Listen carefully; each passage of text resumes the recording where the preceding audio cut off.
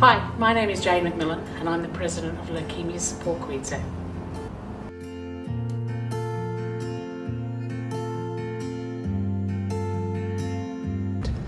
Leukaemia affects people with families of all ages and walks of life.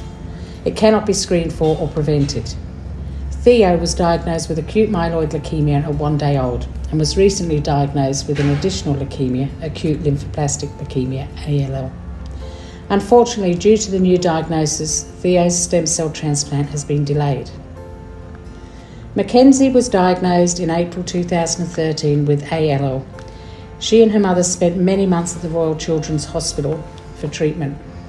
But before she could reach remission, Mackenzie became ill in December 2013 and her mother was informed Mackenzie had non-Hodgkin's lymphoma, NHL, which she had to be treated for also. Unfortunately, Mackenzie lost her fight with leukemia on the 1st of April 2014 at 6 years of age.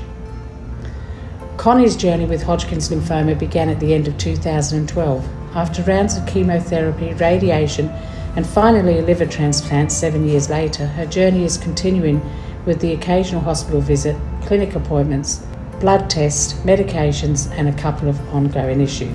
Leukaemia Support Queensland is a not-for-profit organisation dedicated to the cure and care of patients and families living with leukemias, lymphomas, myelomas and related blood cancers.